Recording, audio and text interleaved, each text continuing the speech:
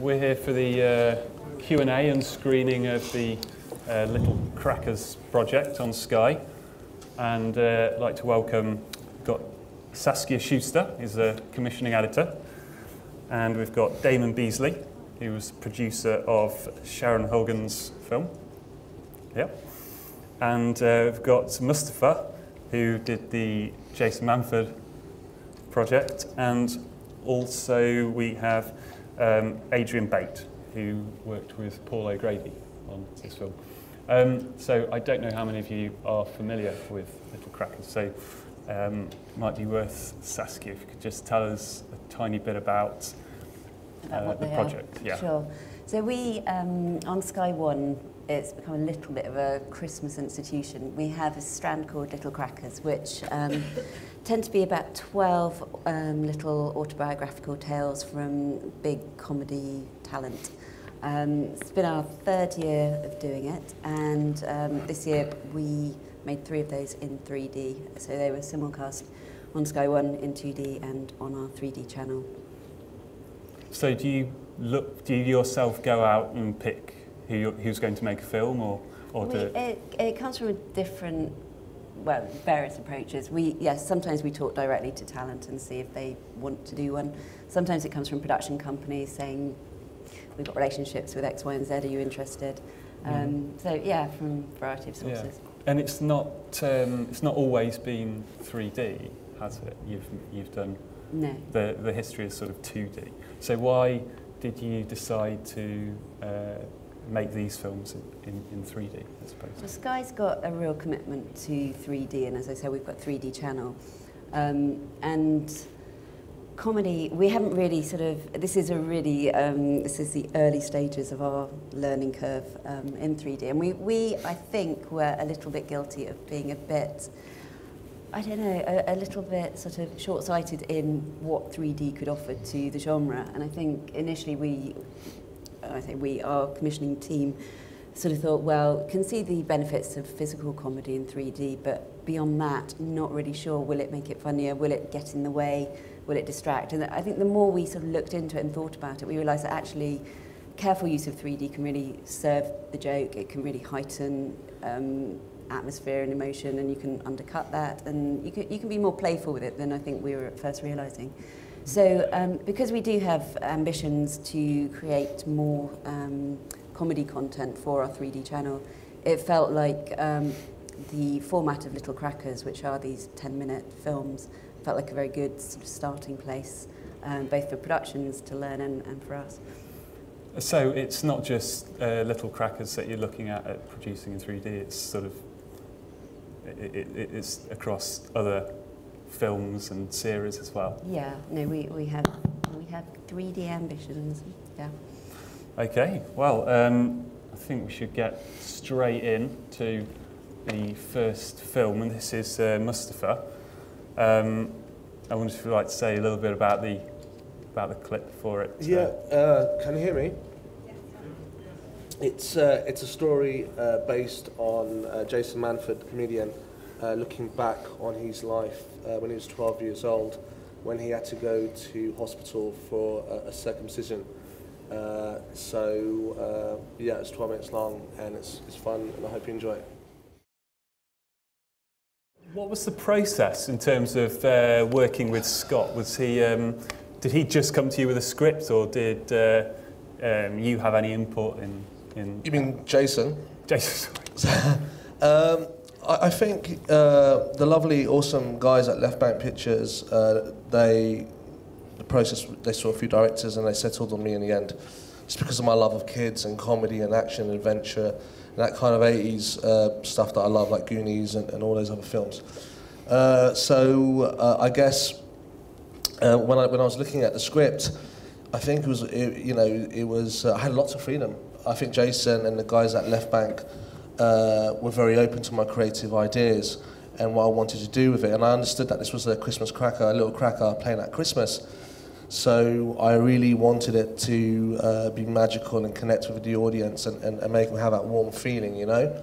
Were there changes that were there any changes that you made to the script where you thought, oh, let's do it differently because of the 3D in particular? Yeah, definitely. I mean, it was really interesting actually treating this in a 3D way, because I guess, you know, because it's a drama and because it's comedy, it's like, how, you know, where can we do this? How can we push this? How can we make this interesting? And then when we looked at it, we were like, oh my God, there's so many different ways of doing this. You know, the hospital is all in corridors and it's all in square places. And if you watch the start of the film, the camera moves with the characters and it's always moving and gliding and moving and gliding. And we took a lot of research on Stanley Kubrick and his one perspective, and we kind of shot things in that kind of three-dimensional space so that it was more immersive for the viewer. So those corridor scenes which you haven't seen there are very much like that. And also I think I watched a bit of Avatar and James Cameron and his live action stuff, not the 3D stuff, just to see how he dealt with the 3D. And a lot of it was very subtle, because there's two ways of doing 3D, right? There's the kind of subtle, immersive way where it's not too much in the eye, and if you know, it's not heavy, where it kind of just fits in and you kind of sink into that world. Then there's the other sort of 3D which kind of pops up at you, and I guess that's like the spider clown scene you just saw there, which is really fun. And I thought, you know, this is a kids' comedy with romance elements, etc. But for those scary bits for kids, you know, we could make those spider clown arms come out of the screen and really, you know, be really fun for young audiences and family audiences alike. So I think there was lots of scope to have a lot of fun with it, and also to deal with it in a very smart way. You know, we didn't want to pound your head in all these, you know, 3D stuff flying out the screen at you, because it would just be a headache, you know, to watch. You know, no 3D film is like that, you know. But you know, if you treat 3D in a very clever way, it could really enhance your viewing experience. And I hope I'd done that, and I hope I achieved that with the film. Yeah. So in terms of at what stage of production you did most of your learning, because this is the first 3D project you've done. Yeah. Was most of that done in pre-production, or was it, you know, really once you got on set that?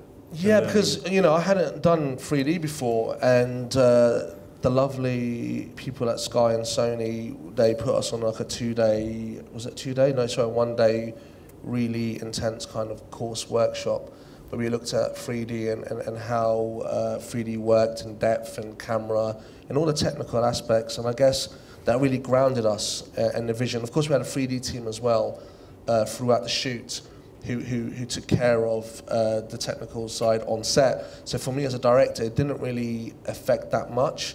But because after that initial day of looking into 3D and figuring out how it worked, etc., then I was really I understood its constraints and its possibilities, and that's when I went back and sat down with the DOP, who was also on that day of training, and started figuring out, look, how can we do this? How can we make this fun? How can we do this with 3D? How can we utilize it to its maximum potential?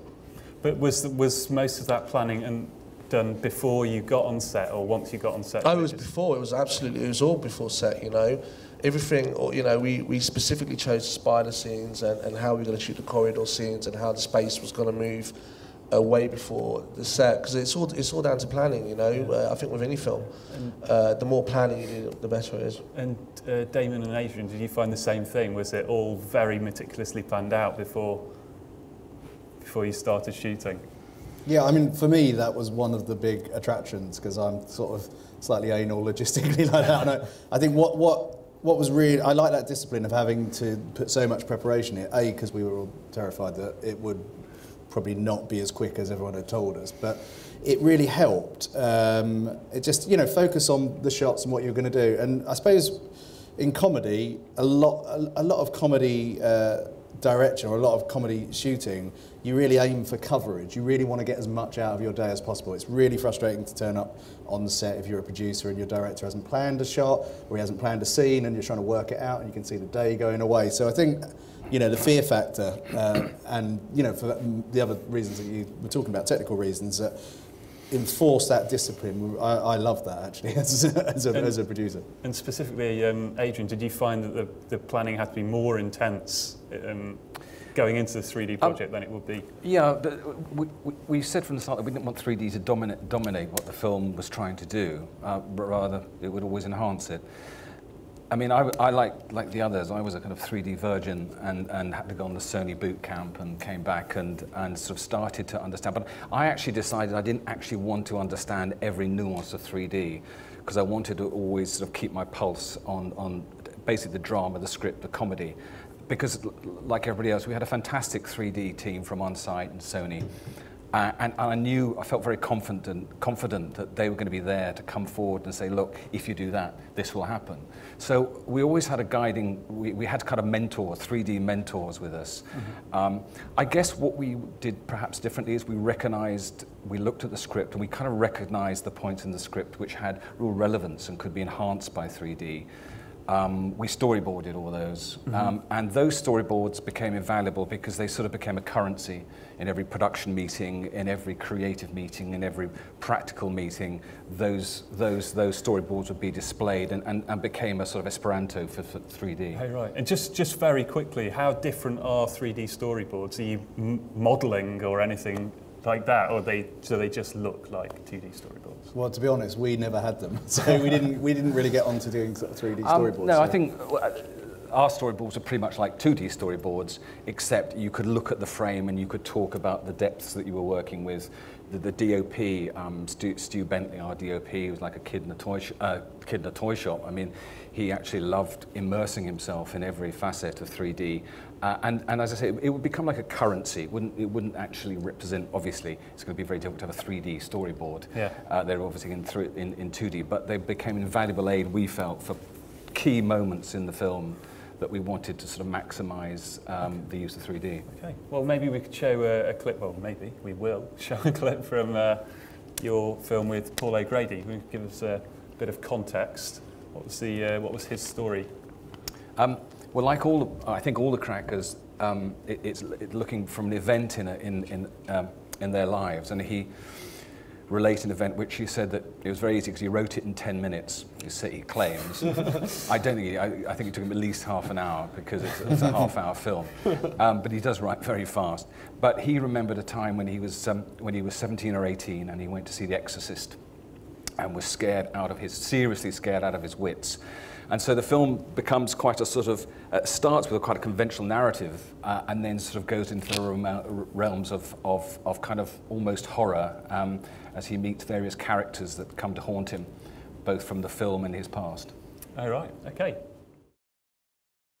And so how did you choose a director yourself within the company, or was that already in place? Sprout Pictures, who made it, very much kind of, I suppose, brought Peter Cattaneo and myself in to sort of handed the script over to us, really. And working with Paul Jackson as our exec, obviously was a fantastic resource to have in terms of, again, a sort of comedy mentor. And what sort of support did you have then if you were going into this not really sort of blind almost? Did you work very closely with a stereographer to explain what was going on? Yeah, I mean, again, I never wanted to lose sight of the script, and so this was kind of enhancement. The only things we did differently, really, Sky kindly gave us a little bit more time to achieve the 3D effects that we wanted. Looking back on it, maybe sometimes filming expands to the time you have available. And I think probably if we'd have been under real pressure, we may be able to have done it in the 3 days that the other crackers achieve it in. But we're very grateful because of that learning curve to have another day to achieve it. So we had the pressure was off a little bit in that respect.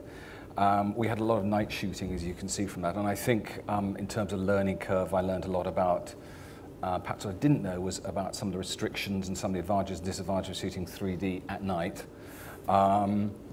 But really, I just approached it pretty much like a normal film shoot with this kind of added dimension. Do you think you'd approach another project in exactly the same way? Just or do you think now you've done that, you'd approach it in a different way? I loved applying in this. You know, I can only talk about this film Boo, but I mean, I think comedy in a way is a form of heightened reality, and so I think that applying 3D to that is a really clever trick, if that's the right word. But I think in addition to that, we had these elements of kind of spooky, ghosty moments, and there's no doubt that, you know, we've seen 3D be applied to, you know, athletes, wildlife, ghosts. There's a list of things which 3D seems to really fit. Mm-hmm. And I think actually in this case, in this story, there were elements of this story that actually really were enhanced by filming them in 3D. So that was a huge bonus for us to be able to do that. We were talking about this earlier. I was talking about this earlier with Saskia. You know, we hear a lot about how 3D enhances drama and tension. How did you find it enhanced the comedy? Or did you find it enhanced Well, I think, comedy? like I said before, because it was a kind of heightened reality. I mean, Lily Savage is pretty scary on a normal day, and Lily Savage in 3D was like super scary. And we always had that, you know, that shot in mind of Lily Savage looming at us out of the screen. We didn't want to do it in a way that distorted it, but actually, you know, just became more scary. And I think 3D applied to that particular sequence makes it a more effective, a more potent scene because of the application of 3D. Mm-hmm. It would have worked in 2D, but actually I think it was just like better in 3D. Yeah. Did Mustapha and Damon, did you find that the 3D helped the comedy as well as the? I would say counterintuitively would have, you know, I wouldn't have thought that it would actually. Going into this, I thought this would be a really interesting experiment. I'd love to learn a bit more about technology, and it was a fantastic sort of, you know, offer from Sky to, you know, part fund that element of it. So that, you know, for all those reasons, it was a relatively hard sell, I'd say, to the director, because Sharon Horgan, who wrote it, directed it, and she was a first-time director, so she was, you know, she was quite nervous about the idea of having to tackle the technology aspect of it. But I think, you know, we kind of reversed roles. As I was exec producer, but I'd say to her, let me worry about the technical, and you just worry about the story. And if there's anything I think you need to worry about, then you know, I'll pass that on. But really, the DOP took that on board and just, you know, really got his hands dirty in the technology. And ultimately, I guess, unlike the other two films, you'll see a bit in a minute, it's not really a sort of genre piece. It's not, you know, it's a very sort of traditional family comedy, you know, short, and it's so there aren't things leaping out at you. There aren't those opportunities where you know. So we had to think very carefully about what the 3D was adding to it. But what it did add was this sense of, I suppose, in the more dramatic and emotional moments, you felt like you were there and you were drawn in. And actually, that did heighten the comedy, because there's a big scene in a front room with the family, or where it all kicks off, and you know, it just felt much more alive, and you felt more drawn in. And I was really surprised at that when I watched it. I thought the end effects were really, really impressive. Well, yeah, I couldn't agree more. I think just the very nature of 3D, it's immersive. Yeah. You know, for the viewer, you're immersed in that world. You know, even more so because you have depth, you know, you have spatial awareness, and the way you shoot it definitely shifts, and therefore your perspective shifts. So I think just by its very nature, that immersive nature, it does, you know, it does connect with you more, I think. Mm. Well, let's see the last scene. This is from your film. Give a bit of a what's the story behind this one? Well, the story. This is Sharon. Again, this is based on sort of real events in Sharon's childhood. But it was a story. She grew up on a turkey farm, small turkey farm in Ireland, and that meant that every Christmas. It's not a mechanical operation. I learned a lot about turkey plucking, but basically a lot of locals would come from her town to her farm and pluck turkeys, and she used to muck in with the whole family. And it's a romantic sort of love story, coming of age story really, about a boy that she meets one winter as she's plucking turkeys. It's euphemistic. Yes. Okay, we'll take a look at that. Okay, we've got one over here. Hi there, Emily Mann from Creative Skillset. I just had a quick question about whether you'd had any audience responses from the work, and I suppose the transition from 2D to 3D as well. With in terms of Sky audiences, do you mean? Yeah. Well, we do a lot of detailed feedback at the end of every series, and I think that those who have 3D and access to 3D really enjoyed it, and I think to have some comedy content on the channel was really appreciated. So that sort of fueled our ambition to do more, really. But in terms of general feedback, I think, Damon, this is your time to boast. Well, Sharon's film, because one of the guy who worked as a stereographer on the movie for Sony, Grant, suggested we put it in for the 3D. What's the award ceremony called? It's a 3D International. Let's call it a 3D Oscars. That's what we're calling it. Which it won the category it was in. It was the International Short Film, and picked up a prize, which was on the same sort of bill as Ang Lee did an inspirational speech. And yeah, so it's a nice way to start. Yeah. Anybody else? Right at the front here. AJ from Gunslinger Films. What were your typical budgets for 3D short and just any other production kind of insight, shooting days, etc.? Okay, yeah. Adrian? For these films? Yes. Yeah. I mean, our budget was around the 200 grand mark. For a 12-minute short? Well, not quite, because there's a second half of the film that we all made, which was a kind of a documentary about the making of the first half of the film. We filled a better way of thinking about it. We filled half an hour. It was a half-hour slot on Sky One, which around about 200 grand, I think. And you delivered 2D and 3D version. Yeah. Was that the same for both of you, roughly? Yeah, I think I think actually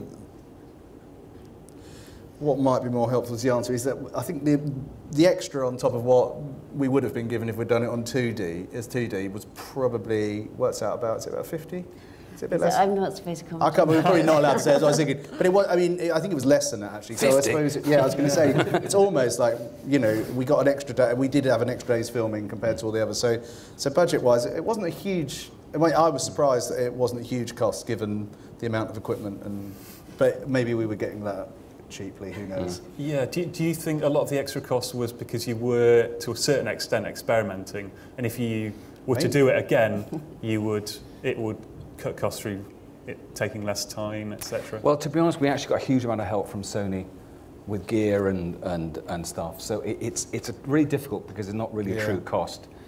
I think if we did it from kind of a greenfield budget, it would actually probably be more rather than less. But interestingly, I mean, I was anticipating that our sort of slate rate would go down tremendously because we were A, a new director, and B, working with, you know, a big rig.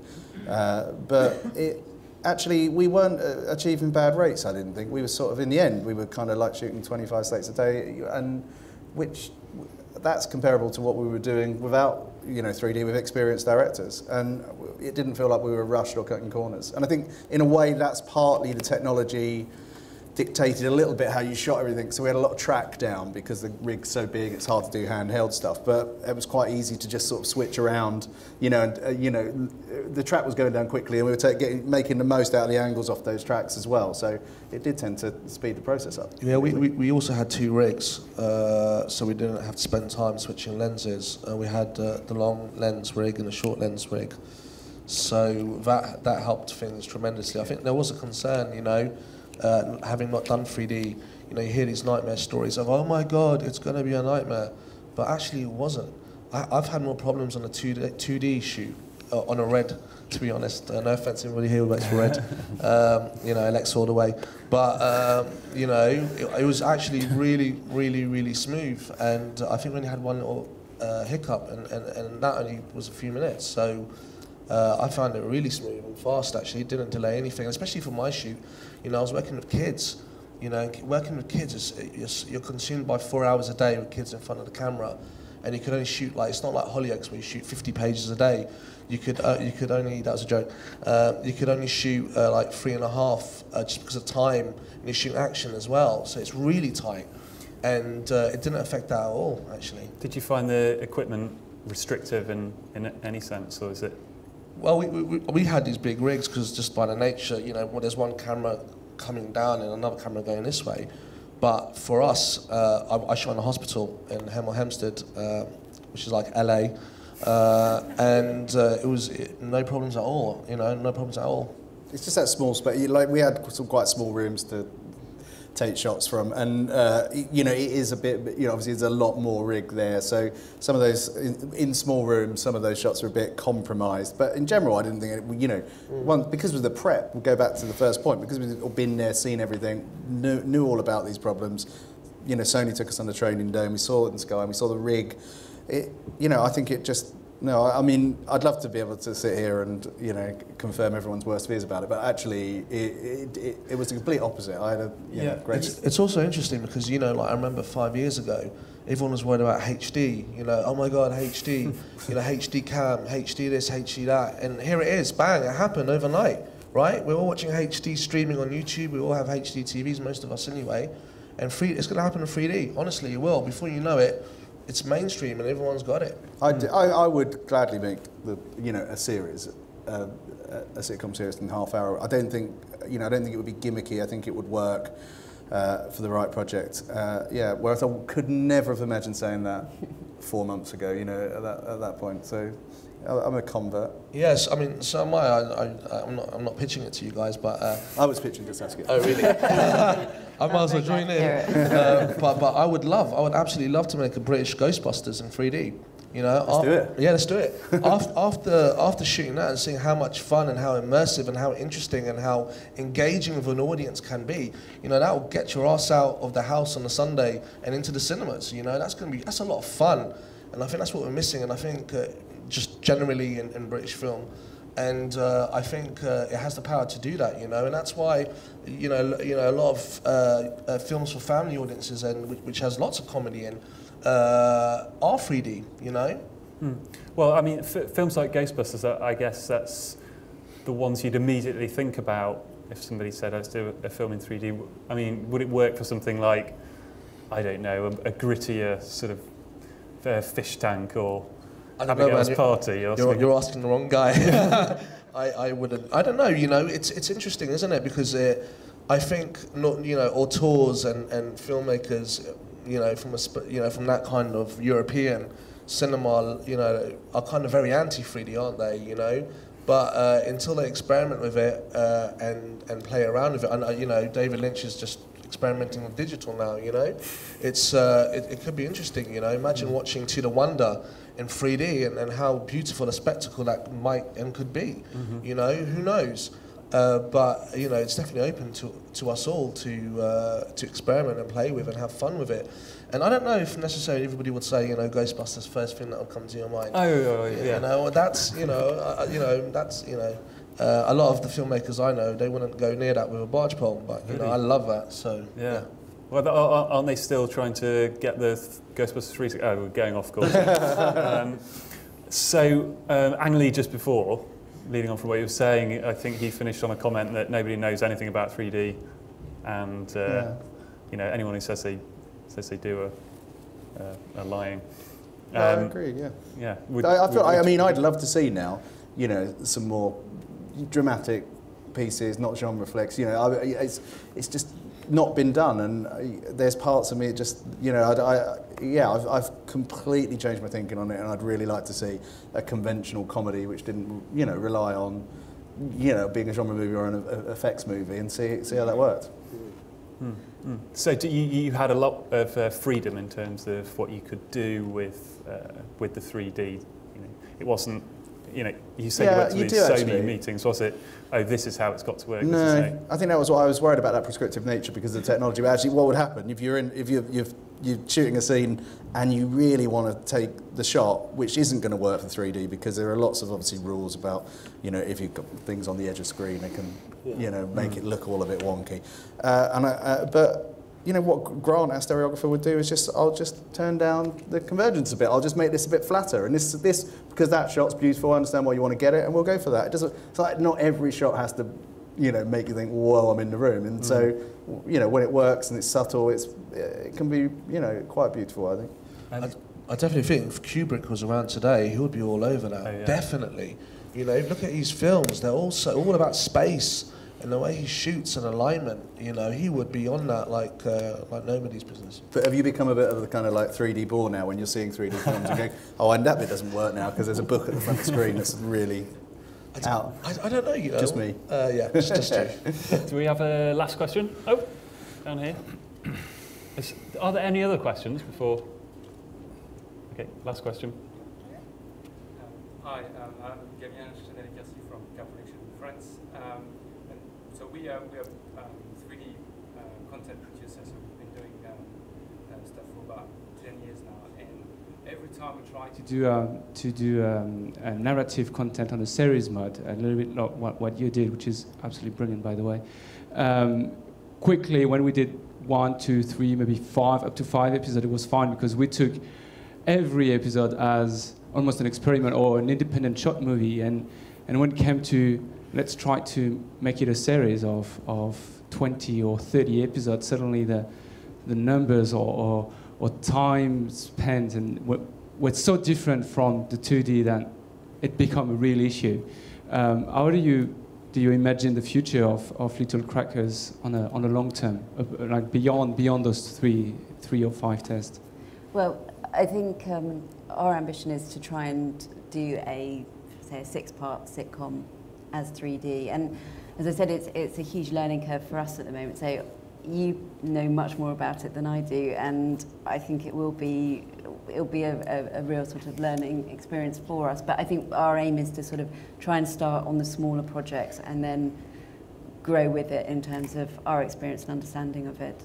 So although we have big 3D ambitions, I think we're going to take it on a case-by-case basis, and maybe we do occasional one-off narratives or 2-parters, and I think those will be interesting for 3D as well, just purely for the practical reasons that you've described. I'd just like to finish on one thing, actually. If you could now, having gone through your project, go back and tell yourself something when you started, this one piece of information that you've learned that you think is most useful, what would that be?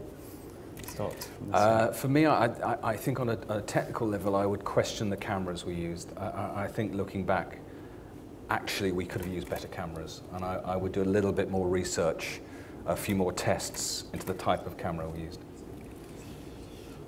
I would have to agree.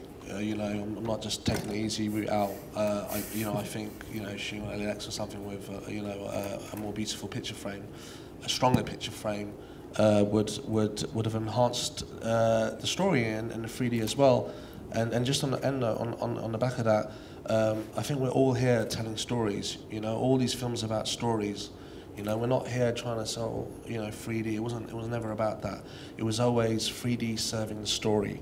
And I think, I know you mentioned that time and time again. And I think, if you always go back to the story and serve the story, that's all it's ever been about, you know? Thanks. That's it. Sorry. No, that's do you agree with that? I agree with all of that. I'd tell myself now that dead turkeys start to smell a bit after 2 days. They don't smell nice, so I'd think about that. I'd say just don't be so afraid. Don't be so afraid of it. Just open your mind a little bit. I could have been more open-minded going into it, I think, and that's what I tell myself. Don't worry about it, because actually it's exactly what Mustapha said. Still, it doesn't. As long as you are acknowledging, what this technology can do towards your storytelling, rather than trying to push your storytelling into the technology, I think you'll be fine. I think and actually it didn't feel, to be honest, apart from having to deal with a stereographer or chat to a stereographer all day, which was very nice, the process wasn't incredibly different to how we normally make things. So. Oh, well, I'm afraid we're going to have to wrap up, but thank you very much, and hope you enjoy the rest of the couple of days. Thank you very much.